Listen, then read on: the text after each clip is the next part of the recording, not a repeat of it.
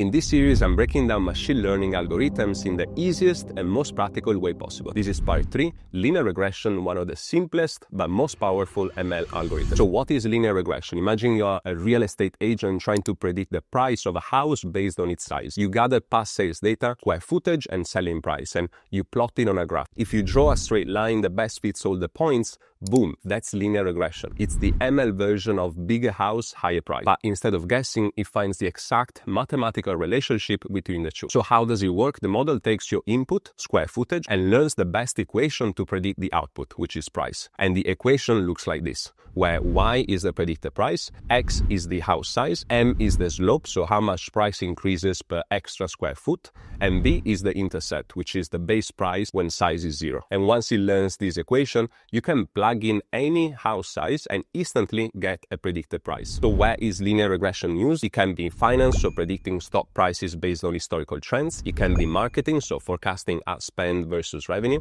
In healthcare, so estimating a patient risk score based on age and health factors. But also, when does it fail? Linear regression assumes a straight line relationship. If your data is more complex, like predicting house prices based on size, location, number of bedrooms, and market trends, you will need something a bit more advanced, like multiple regression or decision trees. Follow me for the next part of this series where we will break down another ML algorithm in the simplest way possible.